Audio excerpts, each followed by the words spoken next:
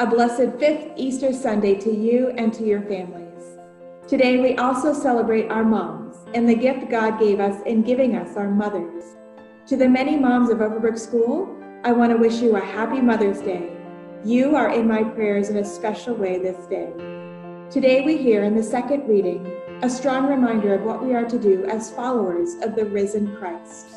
You are a chosen race, a royal priesthood, a holy nation, a people of his own, so that you may announce the praises of him who called you out of darkness into his wonderful light.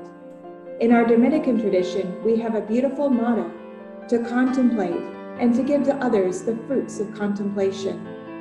As our reading today states it, announce the praises of him who called you out of darkness into his wonderful light. As another great year at Overbrook nears its end, I pray even more that our children come to know God, his truth, and learn how to wonder about him, so that they may announce his praises and offer to a hungry world the fruits of their contemplation. Have a happy Mother's Day, and God bless you all.